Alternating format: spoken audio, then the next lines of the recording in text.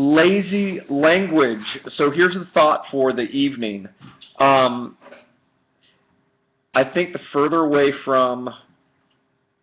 into technology, the more words we get, the further away from old times, times of Israel, times of Genesis, just the further into time we get, the more the enemy gets the opportunity to slice and dice and kind of manipulate things, specifically confusing our identity just in the form of the verb to be.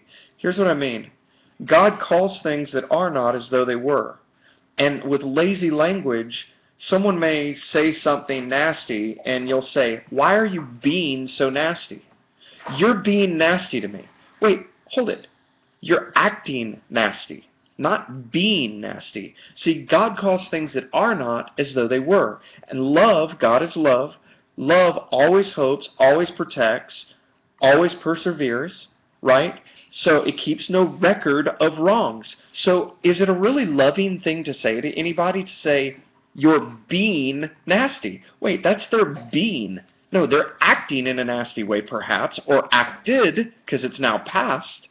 So here's the encouragement. Let's take the word to be, and let's use a little more caution with it.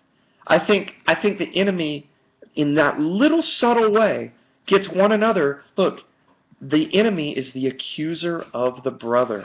And I think that life and death is in the power of the tongue. I believe that God calls you a precious treasure. It doesn't matter what you've done. He calls things that are not as though they were. He speaks life into your future. And I think we should do that to one another. And this little thing of lazy language, be careful with that verb to be.